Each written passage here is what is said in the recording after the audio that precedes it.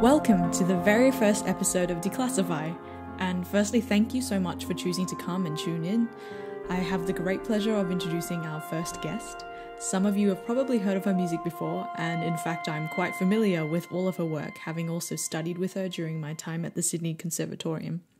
I'd like to welcome on board academic and composer Felicity Wilcox. Felicity, who currently lectures at the University of Technology, Sydney, is a prolific interdisciplinary composer who has written for a range of ensembles through the concert hall, but most notably, she is an accomplished and award-winning screen composer. Beyond this, she is a remarkably proactive advocate for gender equity and diversity in music in Australia. In fact, for 4 years from 2017, she was the chair and co-founder of the Gender Equity Committee of the Australian Guild of Screen Composers. So welcome onto the podcast, Felicity. Thanks, Vicky. Well, I thought a good place for us to start our conversation would be to talk about your start, which was back in the 80s. You started working and training as a composer then. What was it like and how's it changed since? Well, I was really naive. I started at about the age of 20 and I was lucky that my mum was making documentaries and hired me onto one of her productions. And at the time I was studying composition in a fairly patchwork kind of way at Sydney University. So I was studying an arts degree with a music major and sort of wangling my way into composition tutes with people like Peter Sculthorpe and Eric Gross. After about a year and a half, this opportunity with my mum came up. And so I pitched for that and she and the editor thought they'd give me a go. And I really took to it like a duck to water. It just felt natural to me to compose music for Image. And it was only a few years later, I was getting quite regular work after a few years with independent filmmakers working at the ABC and SBS. And I was accepted into an internship with Peter Miller at Meaningful Eye Contact, which was a studio that made ads, essentially, really high-end ads, and video clips for bands like In Excess and Crowded House. The ads that I worked on with Peter taught me a lot because Peter had an Atari with Cubase version 1 on it and a Akai S1000 sampler, and this was about 1991. By that stage, I dropped out of uni. I didn't finish that degree. I was just working a lot in studios and doing film soundtracks and interning on ads. Then after about 2 years with Peter, I decided I'd just try and, get my own studio happening and get my own work. And that coincided with getting my first feature film. So that was at about the age of 26. I composed the score for Redheads by a director called Danny Vendramini. The film itself didn't go so great. It didn't get any huge accolades as a film, but I was nominated for an AFI award for my soundtrack, and that was in 1992, and I was the first woman ever to be nominated for Best Feature Score in Australia. So I made a little bit of history there. I didn't win, but I was proud to be nominated. And then I just kind of worked solidly, really, until 2010. Yeah, and in 2010 I flipped over into more academic focus and concert music. So that's my start. But how it has changed, oh my goodness. I would walk in the 80s, so when I was first starting out, it was the late 80s. I was just a girl in studios. There were never any other women in studios unless they were the musicians' girlfriends.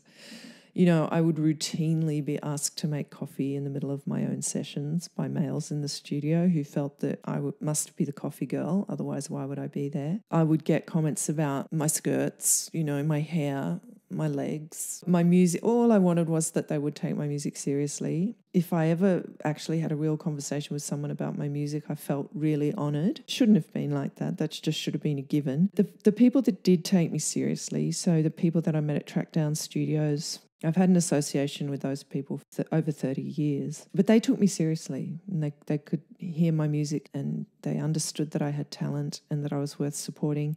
So on the one hand, there were always, typical blokey blokes who would tend to put you down and objectify you And then on the other hand, there were, really wonderful men who took me seriously and gave me opportunities and mentored me. I didn't really get a lot of mentoring from women. It was mainly men because I just didn't really know any other women who were doing soundtracks at that time. I met some collegially, so Sharon Calcroft, Jan Preston. I did go along to the Screen Composer Guild meetings back then, but I felt so intimidated by the sheer numbers of men and the attitudes of the men. Studio culture was very, very gendered, and it still is, but I think 30 years ago it was unapologetically biased, whereas now it's probably more unconscious bias that women face from men. It was just conscious bias. I mean, they're probably less likely to say things like that out loud or to your face now. Although it does happen occasionally, it probably won't be to the same extent that you were experiencing in the 80s. Right, and you can call it out now. You can say, hey, that's not appropriate. Whereas if you'd done that, like if I'd done that in the 80s, it just would have been all lighten up. Now at least there's a conversation that people are actually having to engage in, whereas you were just dismissed, don't make a fuss. And I was so desperate to fit in because I was the only woman wherever I was that I just didn't make a fuss, If I was asked to make coffee, I'd just go make coffee. Exactly, and you have an option in that particular scenario of either maintaining your professionalism or standing up for yourself, and you never want to be put in the position where you feel like you're starting a scene. Although this particular environment you were working in was 30, 40 years ago, so I'd like to think that it's changed. It is a really different world, and I feel that women still have a long way to go in terms of representation. But in terms of the things that we allow men to get away with now, it's much less. We've really come out of the shadows in terms of claiming our space and finding our voice, and it's still not perfect. But again, all I can do is compare it to when I was 20, and it's just so much easier to be taken seriously as a woman now. There are so many more opportunities targeted for women now, and hopefully in another 25 years we're going to get to a point where those things aren't necessary because representation will be equal. But we're still very much at the beginning of that journey. But at least we've started on the journey, and I'm actually proud to have been part of that. Well, you've been a significant part of it because not only were you attending the meetings, but since then you've taken on this very proactive role of being an advocate for the Screen Guild. It was 4 years, wasn't it? Well, I actually founded the Gender Equity Committee of the Screen Composers Guild, and contrary to what you said, I disengaged from meetings with the Guild in the late 80s because I felt intimidated, I felt objectified, I didn't ever feel comfortable. Despite that, I did win awards and I was nominated for awards, and I'd go for the odd, ceremony. But as far as actually being involved in committees and things, I really disengaged. And then in 2015, I just kind of went, you know what, I looked at the stats. They were still terrible. There were a couple of women who were kicking goals, but hardly any. And I went, this hasn't changed in, nearly 30 years. I've got to do something about it or I'm going to die and there will be women being locked out still. And I just, I have a daughter and she was about 14 at that time. And I just went, no. I'm going to do something. So I went back I got myself elected onto the board on the platform of really addressing gender equity. And already on the board were Caitlin Yeo and Yantra de Vilder. They both shared my passion for this cause. And when I said, look, I'm actually going to implement most of the things I put on the table are going to be gender focused, they said, we'll support you. And so I came up with the idea to run a roundtable, our first gender equity roundtable in 2016. The president at the time was Guy Gross, and he knew that change needed to happen as well. Guy and I have been in the industry for about the same amount of time, and Guy had watched the glacial pace of change and was as keen as I was to get things started. We convened a industry roundtable on gender equity. We had a really packed boardroom at APRA, and we had about 3 hours of discussion, and a lot of what came out was just women's testimonials, just like the stories I've just told you, just women saying the same thing over and over. Young women, older women, middle-aged women. And we realised that, there were some really systemic problems, and there was a real glass ceiling because of those systemic problems in place for women. And so what it did was really galvanise us to invest more time and effort into improving things. And we were lucky in that at around the same time, APRA commissioned a survey with lead researcher Catherine Strong. And so she produced a report in 2017 that's a really, I guess, damning document in terms of looking at how the screen industry functions. And what that did was it gave us empirical data that really matched the anecdotal data that came out both through the roundtable, but also we knew through our lived experience as female composers. And so we had this really nice sort of anecdotal and qualitative and quantitative data set. And then from there, I've taken work through the Guild, advocacy work. After that roundtable, Yantra, me and Caitlin, along with Amanda Brown, set up the Gender Equity Committee of the AGSC, and we went about implementing some initiatives that I think have made quite a big difference. The report you mentioned before from 2017 by Dr. Strong and Dr. Canizo, I was having a little read through it, and they make a point that the amount of women who were registered on the APRA platform itself in terms of membership, at that time it was only 21.7%. So we're starting off from a basis in which there aren't many women who choose this profession to begin with. And some of the strategies around encouraging women have got to do with mentorship and initiatives and programs as such. In fact, I saw some information recently about quite an important mentoring program that you yourself have been part of setting up.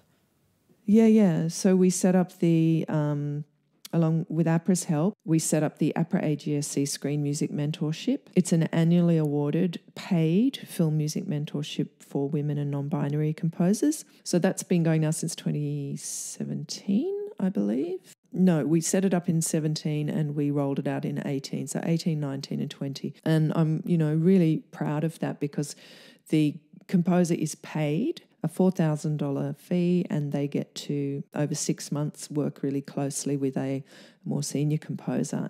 Last year, I collated a lot of resources for women and non-binary composers, which are housed on the AGSC website.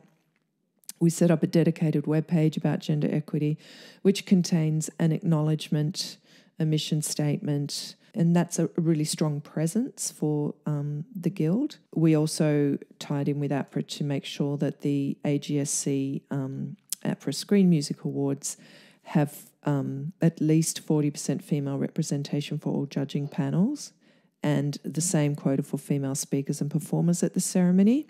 And I don't know if this is coincidental or not, but after those quotas were implemented, it aligned with a significant upswing in female award recipients in 2017. Sadly, though, that did dip actually last year. So in 17, 18 and 17 and 18, the female award recipients were, more than double what they had been. And then last year they dipped back again to a disappointing low. For those of you who don't know, APRA is quite an important organisation. In Australia, they're essentially the organisation that represents and supports creators, songwriters and composers through their platform. So APRA is the Royalties Collection Society for Music in Australia. That's their main function. And then as a result of that, they're a not-for-profit organisation. They're all about supporting creators, supporting music creators to create more and create better and to bring in more revenue. In terms of statistics for female screen composers, I'll just give you some percentages. So the percentage of women out of all earning members in the area of audiovisual music in the calendar years from 2015 to 2019, so across those 5 years, sit at around 11%. So in 2015, it was 11.09%, and in 2019, it was 11.73%. So that is the percentage of all composers working in audiovisual music who identify as female. And that's pretty bad. Over the last 5 years, in terms of royalties earnings, it's even worse. So the composers who have earned over $2,000 in annual royalties, which isn't a lot. It's sort of like you don't have to be working very hard to earn over $2,000 in annual royalties. The percentage of those composers earning $2,000 in annual royalties who identify as female averaged just 7.83% over 5 years. So we're really sitting at a very low number. Looking at what happened in the Academy Awards this year when Hilda Godnadottir won the best score for Joker, she was just the third woman to win that individual Oscar for Best Score in its 85-year history. What that does is it translates to women going, and men actually going, women can't compose screen music. They're not good at it. You know, they can't do it well enough to get to that top level. To the girls, to the women, to the mothers, to the daughters who hear the music bubbling within, please speak up. We need to hear your voices.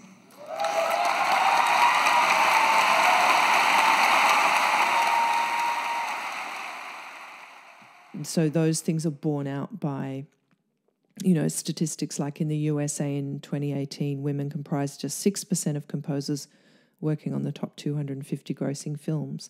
So do you think that the initiatives that have been opening up, including the mentorship program that you've been a part of setting up, or through to music education programs and competitions that are aimed towards women, are going to help change the landscape or normalize us seeing women in these particular roles of creating music for screen and for the stage? I think they're a slow burn solution, and I think they do normalise, as you say, and I think they amplify women. They fast track emerging composers and women who might need to re-engage with industry. Those mentorships fast track that process. They foster a more inclusive culture in screen composition, all of which is great. But part of the problem, part of the reasons why women aren't getting cut through and working in those really high-end areas, Catherine Strong's research corroborated what we knew as screen composers, which is that most women get stuck in documentary. And I'm an example of that. I worked for years and years and years on really high-end docos, feature documentaries, documentary series. Someone like Caitlin Yeo largely does the same and has spoken about that as well. Amanda Brown's in the same position. Yes, they get feature films here and there. We all sort of bust out occasionally into drama, but, very much a glass ceiling. And the reason is because documentary tends to be lower budget, so it's lower stakes. Where you get those high budget productions, those high prestige productions, they tend to go to the same men. And it seems to circulate around these men that are tried and true. They've got track record. They've got umpteen examples of working at that level.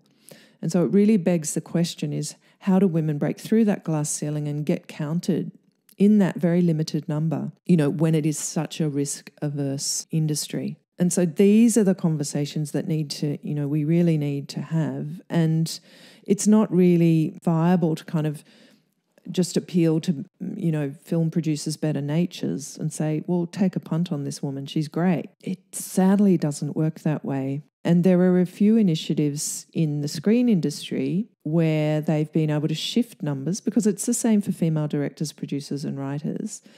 Those percentages have traditionally been really low as well. And it's the same problem, how do you get women into those higher profile productions? And what Gender Matters, Screen Australia's Gender Matters initiative has done is to attach funding to quotas which mandate that of the 4 key creative roles, so that's lead actor, writer, director and producer, 3 of those 4 roles have to be female, occupied by female workers, in order to attract funding.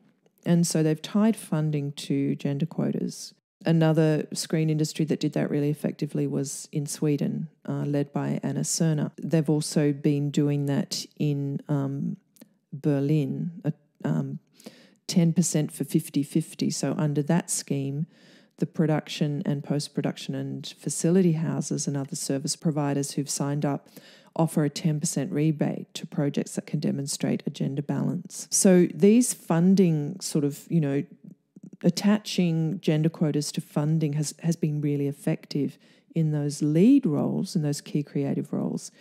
Sadly, what we were hoping as screen composers was that there would be a trickle-down effect to composers, and if you had a female director, she would hire a female composer. Well, we've tracked the data across the last 5 years and there has not been a shift. So Gender Matters was implemented in 2015. In 2018, they did tracking that found that there'd been a vast improvement in the numbers of key creative roles that were occupied by women, and it has not translated to an upswing in composers. So it's a double-edged sword, it's about giving women the skills, it's about giving women more networks, and I think the mentorships do that. It's about normalising female participation, it's about amplifying talented women, spotlighting them, and I think the mentorships do that. But until we probably need to implement really targeted and aggressive initiatives that collate female composers and money, I don't think we're going to get more women being placed into productions anytime soon. We need targeted and specific initiatives to urgently improve our representation. So herein comes the devil's advocate's question, especially when I'm trying to research this topic, and I've come across a lot of the same criticism when it comes to anything that is quota-based. A lot of people say that other people should be hired by skill and that it's tokenistic if otherwise. I mean, I can't actually think of any other method in which we can shift a system so that different people of different genders or identify with different genders other than being male will be able to be represented. With a lot of the conversations I've been having with a lot of different people all through classical music, from screen to stage, there isn't really an acknowledgement of sexism or the nuances of sexism, or that the perception of certain people, for example women, aren't capable of producing higher scaled works. So without a quota-based system, particularly initially to push representation, I can't imagine how this larger shift would happen. Because you're right, relying on the good graces of producers or directors or conductors is not going to create a change in the culture. Yes, so what you're talking about is the meritocracy argument, which is completely flawed. How can you judge a meritocracy when you're excluding vast swathes of the population? When there are systemic barriers to be passed through before minorities and women even get a look in, how can you talk about a meritocracy? How can you talk about quality? And in fact, I think opening up the field to minority composers, to non-binary composers, to female composers increases the meritocracy because it lets people in. It allows for a wider variety, a greater number of practitioners, which is going to increase the pool, which is going to make it more competitive, which is going to mean that the really talented people rise to the top as opposed to the same middle-aged old white men rising to the top time and time again. So I actually think the meritocracy argument is a total furphy. And I think it plays very conveniently into a power base that wants to maintain the status quo. And also there's a problem with the argument in that a lot of the people who are trying to get into the industry through these different initiatives or quota-based systems, they already have the stigma of not being good enough for that role because we haven't seen people like that doing that role over and over again through history. So if you don't have that system, they won't even get a foot through the door. Exactly. There's actually a really good initiative called the Institute for Composer Diversity. They talk about, it's worth having a little look at. The director, Rob Deemer, writes, it seems that there's a ceiling of 3 to 8 diverse composers per season. This is for orchestras, irrespective of how many works there are in the season. My guess is that there's a perception issue here. Folks see a handful of composers who aren't white men in a program and think that's enough. So there's kind of like a, diversity box, I guess, that gets ticked. And also, they'll pick the same few women or the same few black composers or the same few, you know, they'll rotate. And I notice in Australia we have certain women that get picked time and time again whenever we're showcasing female composers. So Dima writes, if every orchestra we've looked at limited the number of works by a single composer to 2, there would be over 200 slots amongst 35 orchestras that would have opened. So it's this idea that we need to share the benefit around and not just constantly pick the same elite men or the same elite 1 or 2 women or the same elite 1 or 2 composers of colour. You know, we actually need to consciously go out and seek new voices. And I ran a house concert series in my home for a while, and I'll be doing it again after COVID. And I would find, you know, one of the mandates for the programming was 50%, you know, gender split and, you know, inclusive of non-binary too. Performers would come and say, oh, but all the works I know are by men. And I'm like, well, sorry, go and find one by a woman, because we've actually got 10 works and so far 7 are composed by men. So we need another 2 composed by women. And when it was a simple numbers thing, it actually forced the performers to go out and find works that they liked that were composed by women or non-binary composers, and then to learn a new piece. And guess what? That opened up their repertoire to more diverse composers. It's about being intentional, and it's, you know, like this whole argument of it's lowering the standard. It's actually just lifting up the rocks and looking underneath the rocks at the talent that's been lying there and sitting there all along and has just never had the spotlight. Just as a brief intermission to our conversation about gender equity and diversity, here is a small excerpt of some of Felicity's most recent music, her 2018 string quartet, Secrets Through a Sound Glass, performed by Son Ombra.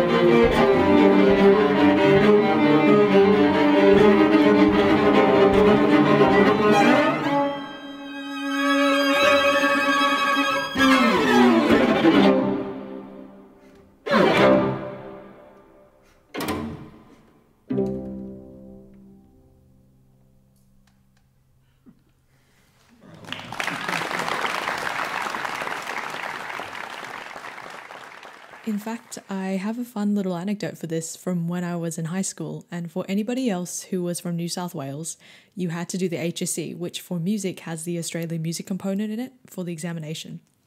And so I had to learn Australian repertoire with a focus on contemporary repertoire from the last 25 years. And it was actually in that course that I was introduced to Lisa Lim for the first time, and it was for a piece for solo cello called Invisibility. I had never heard of her before that point, and I'd never realised that there was quite a high-profile Australian and Asian woman who was producing music for orchestra and chamber music, and I was kind of surprised because it was that year that I was more comfortable with letting people around me know that this is what I was choosing to pursue as a career. And to see another person doing something like that, something that I thought was sort of impossible for me, and to be able to relate to that was really important. And it was in that moment I realized how profoundly important representation was, that there was someone who existed in this scene who was doing really well and that I could aspire to do the same thing. So without that series or history of women working in this industry... It's if you can't be it if you can't see it. Yes, exactly. You see that it's possible. And, you know, to your question about what was it like in the 80s, there were no other women around. Black, white, Asian, there were just no women, you know.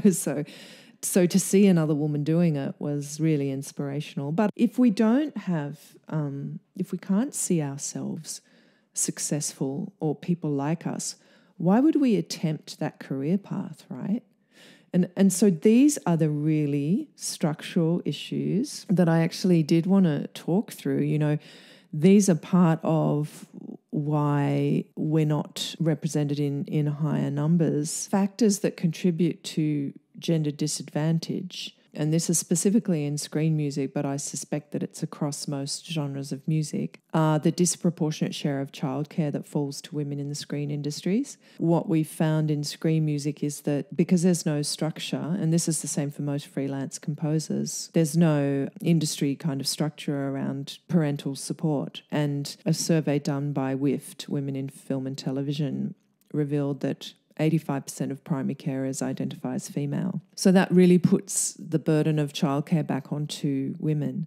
And particularly in screen composition, where you have crazy deadlines, really late nights, no rhythm to the work, an expectation that you're available 24/7 and you can deliver everything yesterday. How does a woman manage without significant support from a partner? Not all women have that. In fact, my career, I'd just actually been nominated for 2 AFI awards. So I was really riding at the top of my game, and then my marriage ended and I found myself a single mother of a 4-year-old and an 8-year-old. And I really had to make a decision. I had started my PhD, but I really had to make a decision about whether I could physically deliver as a screen composer, you know, whether there were just enough hours in the day and enough hands to help. And I decided there weren't. And that's when I stepped out of screen composing as my main focus and decided that I would have to focus on an academic career that gave me more support and more stability in order to function as a single mother. And so these are not family-friendly industries. And until we've also seen a lot of women dropping off mid-career. So they'll sustain exactly the same pattern I had. They'll sustain very positive careers as pre-children. And then when they have children, they'll be building and then suddenly they'll be out of the game. When we look at the numbers of senior women, they're really few and far between. So women over 50 are really poorly represented in screen music. And a lot of older women have just decided to go into other areas of work. And that is a very big part of why the glass ceiling remains in place. Just at the point where our male peers are ascending into, you know, the top echelons of the industry, the women are falling out and falling behind. So we really need to address childcare and support for carers and parents. Obviously, there's still sexist attitudes and sexual harassment that disrupt women's well-being and career advancement. As we agreed, they're now less acceptable than they were a generation ago, which is, you know, one of the good things that Me Too has resulted in. We are now able to call that stuff out, but that is still there and we still hear it reported by women. The other thing is the question of gatekeepers. So studio executives, film producers, directors, music producers, agents, publishers, conductors, orchestra board members, curators, still tend to be largely male. The board members in the major MPAs are still overwhelmingly, chairs of boards are still overwhelmingly male in Australia. So Opera Australia, MSO, those kinds of big MPAs. Males still outnumber females on boards and chairs of boards, and artistic directors still tend to be male. So these are the gatekeepers that are making programming decisions. And unless they're thinking intentionally about bringing female creators in and programming women's music, it's not going to happen. So we need women in leadership roles and in gatekeeping positions. Back to orchestras though, I mean, orchestras, it's a bit of a double whammy because a lot of orchestras aren't programming living composers' work. So for starters, it's hard for any living composer to have their work programmed. But then on top of that, women are very poorly represented among those living composers. Looking at the 2018 to 19 orchestral season, across 15 orchestras worldwide, just 2.3% of the compositions programmed were by women. So that means 97.7% were by men. And the stats in 2020 were hardly improved on that. So that's research done by Donne in Musica, which are a British collective that are compiling statistics and looking really closely at the orchestras and holding orchestras to account for their programming. Well, orchestras are a special one because I remember at the beginning you were talking about there's a difference between doing work for documentaries and for feature films. And if we kind of draw a comparison, I suppose orchestral repertoire could be kind of the feature film of the classical music industry on stage. There's a huge reluctance in taking, or what's perceived as taking, a financial risk in not only commissioning new music, but new music from a woman. It's really high stakes, yeah. There's bigger forces, bigger budgets, more musicians, bigger concert halls, all of that. And opera's about the worst as well. And I mean, just despite there being a really great new movement now to be more gender and culturally inclusive in opera, led by people like Sally Blackwood and I believe Lisa Lim and Peggy Polias are working with her, in this area too. So there's been a conversation about that's really come through in the last 2 years, which is great. But, I've just got some stats in front of me. In 2018, Opera Australia productions featured just 4.7% women in key creative roles. So that's not just composer, but it's conductor and director as well. And in 2019, this did improve to 15%, obviously because there was a targeted focus on the issue. And the New York Metropolitan Opera between 1880 and 2016, that is its first 136 years, programmed just one opera by a woman. So of the 27 operas in its 2018-19 season, including several new productions, so new original commissions by living composers, 0% were composed by women. So we really need to look at those appalling percentages and ask ourselves why. Why in 2020 is this allowed to continue?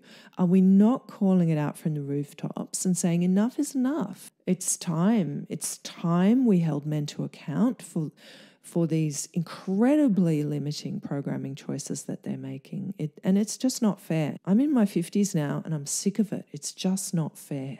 So that's why I do all the advocacy work I do, because I have to do something, Well, it's necessary because the first step is to have a conversation and then to have procedures in place and then to see if there's a result. Obviously, it seems glacial to us, but I think the work you've been doing has been pushing for a change. I've found even in the 4 years I've been doing this and leading advocacy and being loud about it on social media, I'm getting less trolling. Initially, whenever we'd stick our heads out and say something, within the guild, we'd get trolled and someone would shoot us down. And you'd say it's changed since then? It's normalising slowly, It would be really nice if I could get lots and lots of likes from male peers.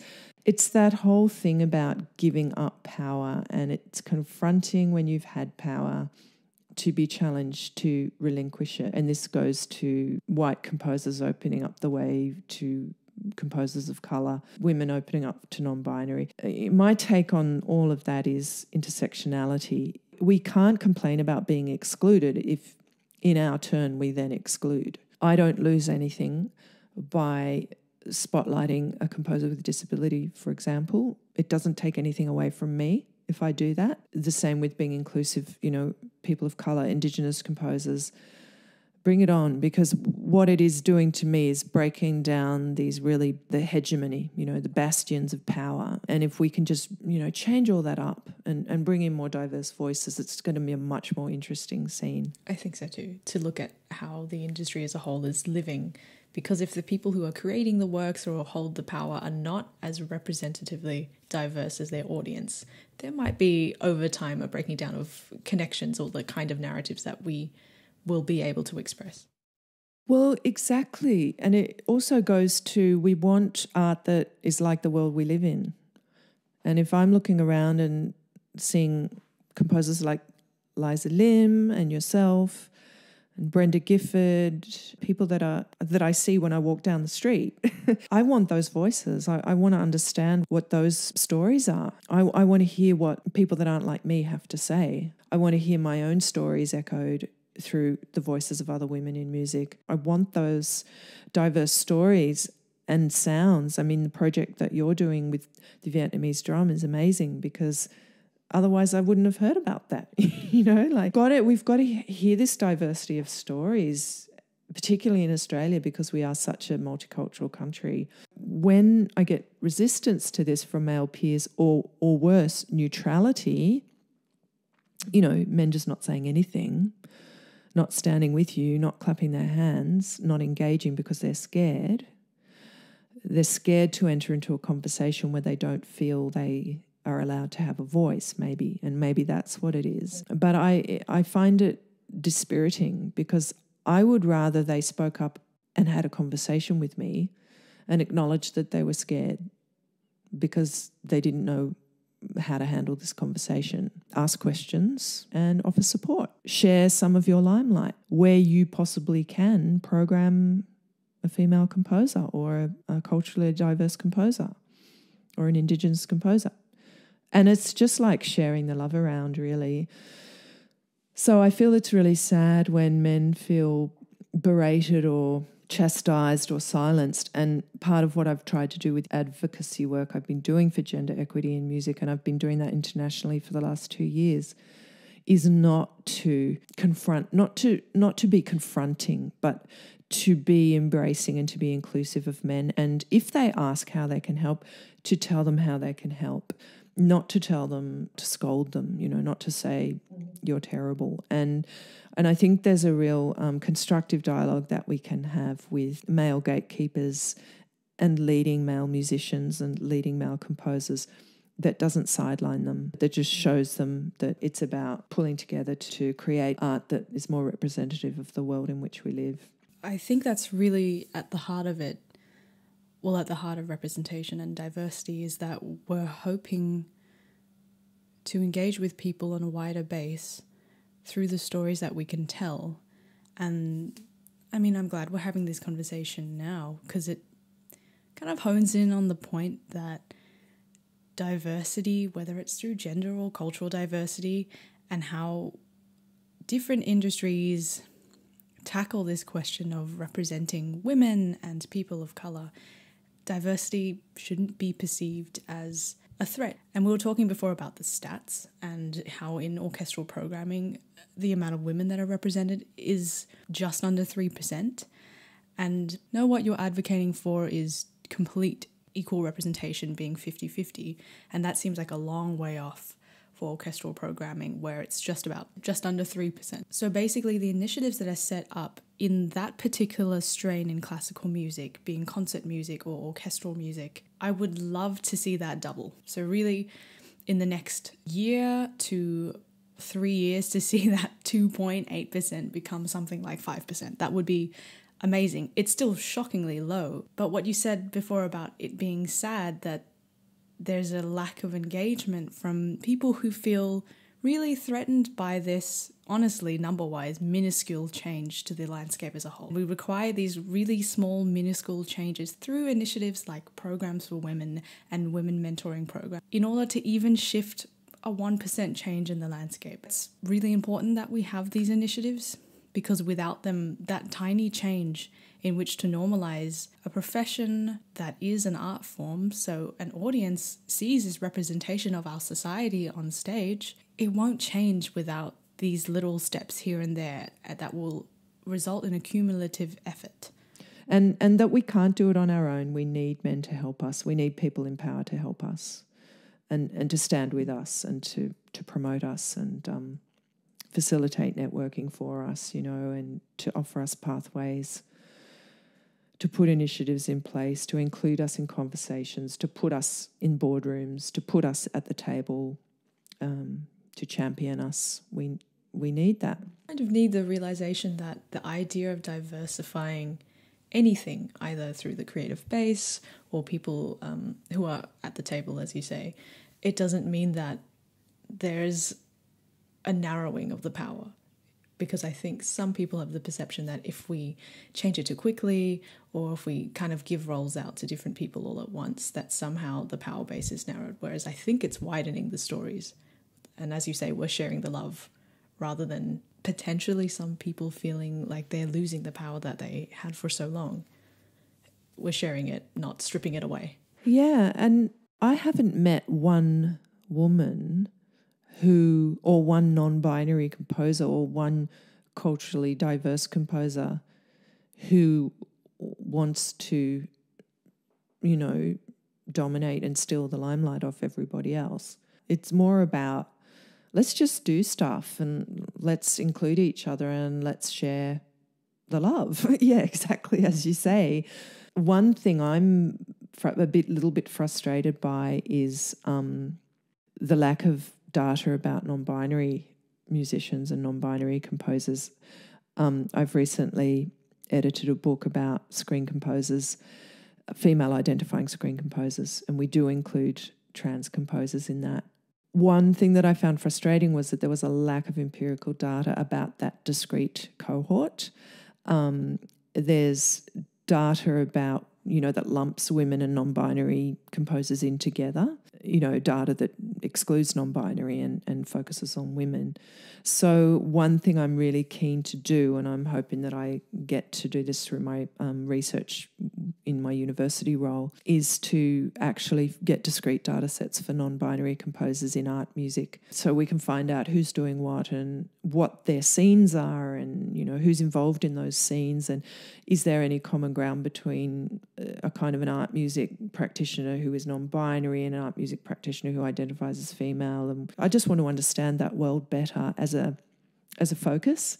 And hopefully, I think with the dialogue opening up around non-binary individuals and with that community really claiming their identity now publicly, I'm hoping that we're now going to spotlight that group and bring that group into this discourse around gender diversity, because gender equity and diversity isn't just about a binary female-male composer base. If we're talking about gender diversity, we've also got to look at all the expressions of gender that lie in between those two binaries. And important in understanding the diversity of diversity. Right, because, yes, biologically sort of cisgendered women have a specific set of concerns and issues and life experience. There's no doubt about that. So do trans women, so do non-binary women, so do trans men. So let's try and understand a little bit better. Let's not minimize somebody's identity and say you're not a woman because you're not cisgendered. So I think these conversations are really interesting. I think they're really yielding fascinating depth and detail and nuance, and I'm glad that we're having them. And I'm really glad that I'm having this conversation with you. I remember studying with you and you were already at the Guild at the time, and you were talking about some of the advocacy then, and it was really amazing for me to see at the time. It was when I was first starting out in composition. It was 2015, I think I studied with you. So it kind of coincided. Yes, I had. So I just started. Yeah, exactly. Yeah. Actually, that year I had gone to study composition in summer school at the Gondwana National Summer School, and they have that little composition course. It's funny, you mentioned childcare before, and that year there was one of the composition mentors who was male. At one point in one of our little classes, turned to the girls in the class and asked us about whether or not we were considering having children. and how that would change our creative process, because his wife had been a writer and it altered everything for her, having children. And I was like, oh, that's interesting. I was 19. I've never thought of that before. Wow. And that he could ask you so immune to the problem.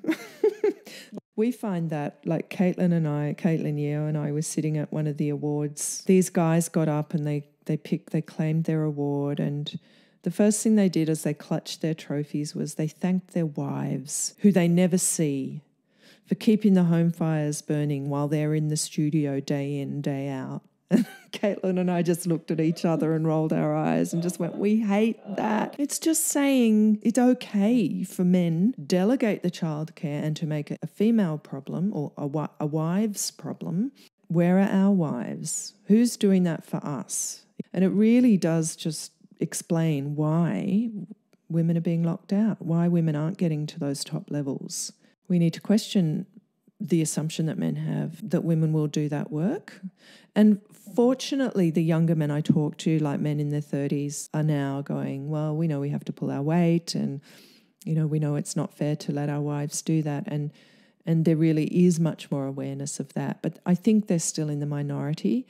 And I would say I think they're the first generation of men who are actually really taking that on board. It's sad that guy was sort of feeling so entitled to ask you what you ladies were going to do when you had children, because it's all your problem. It was a really odd moment, and I remember thinking vividly about Virginia Woolf's A Room of One's Own, where she talks about the experience of being a woman and of being a creative woman. One of the key quotes being, "A woman must have money and a room of her own if she is to write." And it really brought forth this idea of balancing your home and your creative working life, because she goes into depth about balancing the responsibilities of requiring financial independence and time. Lots of time away from domestic duties in order to produce the work. And that was all the way back in the late 1920s, so it's been a long time coming. And for a second little intermission is a second piece written by Felicity Wilcox in 2016 called People of This Place. Felicity Wilcox would like to acknowledge the Gadigal people of the Eora Nation, to whom this piece is dedicated, and pays respect to all Aboriginal elders past, present, and emerging as the traditional custodians of the land that inspired it. She also wishes to thank the performer Jason Noble, whose contribution was invaluable.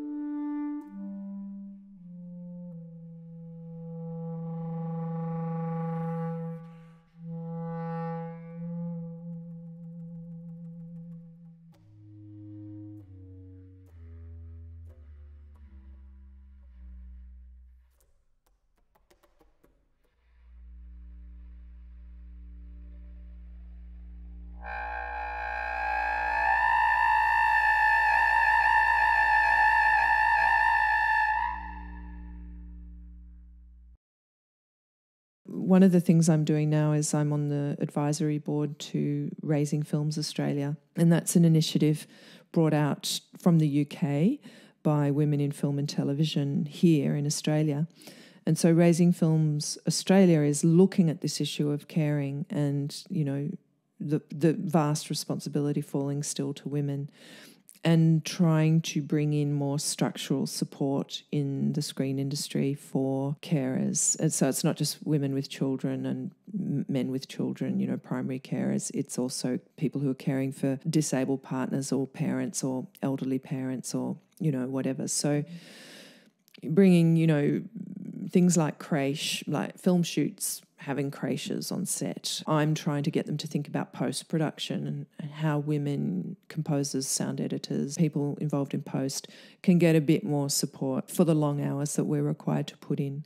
So that might be something for composers more generally to think about. Given that a lot of us have to compose around our day jobs, that often involves nighttime, dinner time, weekends. How do we get those supports in place so that our children are being looked after, or so that we're able to still have the families that we want to have? And I think that's a really big question. And I really think it goes to the glass ceiling effect. There's no point in giving emerging women and young women all this support to come into industry if at 30, 35, 40, we're going to lose their talent. So I think women of all ages and career stages need to be supported. I think that's, you know, what we really need to address, to see more women leading of you know, of any culture, of any colour, you know, non-binary, cisgendered or otherwise. You know, we need to see more women at the top, because they are the inspiring leaders that our field is really lacking. Of course, we need collegiality amongst entry-level and emerging level, mid-career level. We need numbers of women in at those levels too. But we really need to see more women right at the top, I think. I suppose I have an anecdote for that. It's not related to music, but it relates to this idea of the glass ceiling, which, as we know, is everywhere in society, in every possible field, in your home to professional work. There was an interview of Melinda Gates, and she talks at length about two aspects of gender equality. Firstly, it has to start in the home. If you have equality in the home in terms of duties, domestic duties and child caring, you both have the chance now in a contemporary society to pursue your individual careers, because women are no longer tied to the home as they were in the 50s. And then she talks about the workplace, and her example being that if the investor or the people at the table or the people at the top or the board are not a diverse range of people, there will be a significant disconnection between them and what they're trying to produce, whether it be music, creative output, or selling a product. And her key example was that she had herself invested into a business that was owned by an African-American woman, and I believe it was for a certain type of hair extension, which is a big market in America. However, the story of this woman was that she had previously approached several other high-end investors with the same product, all of whom happened to be white men and couldn't understand the purpose of these hair extensions. And so they went home to their wives, who in this situation happened to also be white women, to ask if this was necessary, and they all went no.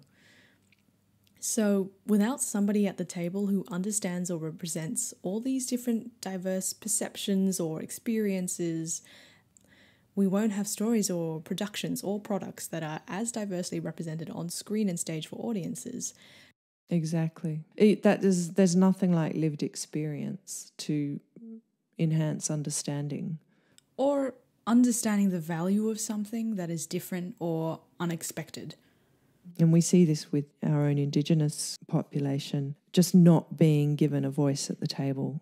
The Uluru Statement from the Heart is just a no-brainer.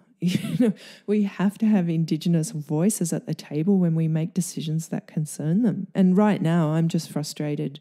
It's like you say, if people are making decisions about your community or about you and about your cohort, how are they going to make the right decision unless they hear from you? Just stop and listen. Unless you listen, you're not going to learn, and the world isn't going to change. I guess where I've been doing my gender advocacy, I'm really grateful when I do feel that the men are honestly listening. You get a sense of which ones are honestly listening because they want to hear and they want to make change, and the ones who are just tolerating your presence as a box-ticking exercise and just want things to go back to normal quickly. Well, in some respects, there needs to be a degree of representation at every level in order for any change or normalization of diversity to be maintained. I mean, I was really encouraged. I've been doing work with CIAM, so they're the International Council of Music Creators, and they are a kind of overarching umbrella organisation that bring together all the collection societies from around the world. And CIAM invited me to join their Gender Equity and Diversity Working Group in 2019, and so they brought me along to quite a few high-level industry forums. So I spoke to groups in Mexico City, in Tokyo, in Budapest. And they were largely groups of men, you know, the male leaders of these societies. I spoke to them about how you need to give women a voice in your boardrooms, at your decision-making tables, in your executive committees. I was really thrilled that, interestingly, two of the Asian societies, so the Indian Screen Music Society representative came up to me and said, do you know what, I have never thought about the low numbers of female screen composers in our industry. In Bollywood, you know, really lucrative industry. So here is a man of colour coming up to me and saying, we have shamefully low numbers of women in our industry. I'm going to do something about this. So this was in Tokyo in May last year. We saw each other again in Budapest in November. And in that 6-month period, he had gone away. He'd reached out to the one kind of star female composer in Bollywood, set up a chapter within the Screen Composers Guild equivalent, I guess. He had set up a female chapter, and he'd invited 91 members who identified as female to join that chapter. So, he'd appointed a female chair of that chapter. So he'd really begun this fantastic networking initiative among female screen composers in India, and he'd done that in 6 months. And I just felt so grateful that he had opened up such strong pathways for women to mentor each other, to support each other, to grow together. And then I knew that they would then, in the same way that we have in Australia, make an impact on the Indian screen music industry, which is a very, very big one. And then the other leader of the Indonesian Music Society came to me and said, we don't have any females on our executive. This is really bad. And I met him in Mexico City in November 2018. By the Tokyo meeting in May, June 2019, he too had gone away and appointed a female chair and a female co-chair and another female board member to the Indonesian APRA equivalent. From 0 women, suddenly we had 3 women on the executive in Indonesia. And I thought it was really interesting that the, you know, sort of not first world European white kind of countries were the quickest to hear what the message that I was bringing. One thing I was able to do with CIAM, though, that I was quite proud of in the 12 months that I worked with them was I convinced them to go and try, they were having their executive council elections in November in Budapest with the support of the president, Eddie Schwartz, and the others on the executive council. We asked every collection society to nominate women if they could, you know, to identify potential leaders and ask the women to nominate for election onto the CIAM Executive Council. And from that, we got 2 women stepping forward. They were unanimously elected onto the Executive Council. We went from 1 out of 12 to 2 out of 12 in the 12 months that I was there. I just had a lot of really productive conversations with men who hadn't thought about this as an issue. It wasn't on their radar. Of course, I got pushback. I got men that didn't want to change up the status quo. They were quite happy with it. Thank you very much. That was the interesting thing, the difference between the men that really, really took on board the message and understood that it was about inequity, you know, that it was about social inclusion and social justice. Well, I think we're heading towards the right direction. Just having these conversations and broadening them at every level in this industry is going to start some change, and you can't address systemic inequality without systematically addressing or diversifying representation, either through who they employ at the higher level or the composers and creators they choose to put on stage. That's so right. And that's essentially what it's about, isn't it? It's about naming it as systemic, naming these inequities as systemically generated, naming exclusion as a power-based dynamic. So it doesn't really matter whether the power is racial or gender-based or whatever. It's about questioning power. It's about letting in underrepresented groups, whatever their shape, whatever their size. Once you apply that general approach, you can adapt it to whatever is needed to open things out and to open out the discussion. And to recognise that diversification isn't a threat. Looking at it as it's about our relationships, it's about our mental health, it's about a sustainable future, it's about best practice, it's about social justice. And when you step back and you come from that place, as a white woman, I'm open to Indigenous voices. I'm open to racially diverse voices. I'm open to non-binary voices. It's like if you come from that place of let's open this out and let's share the love and let's create art and music that sounds and looks more like the world that we live in, you're on the right path, I think. And so that's what I've learned, is not to be defensive, not to be turfy, not to play the exclusion game in my turn. And then I think you have these really productive conversations and you learn so much. And then you can question yourself without defense and without fear, because part of the journey is that we're questioning ourselves, and it can be scary. It can be scary to be challenged, you know, and to have your privilege called out. But if you put social justice front and center, it just makes it easier, because it makes it not about you. It's about raising up the next group and the next generation. Exactly. And it's about raising up, as you say, the next group and the next generation of creators and musicians and women in these roles. So I really want to say a huge thank you to you for talking with me about the nuances of your advocacy and your experience as a composer. It's been really thought-provoking and extremely helpful for me, as well as I'm sure many others who are listening right now. You're really welcome. It's been an absolute pleasure, and I love what you're doing. I think it's a really great program you've got for the podcast, and keep the conversations going.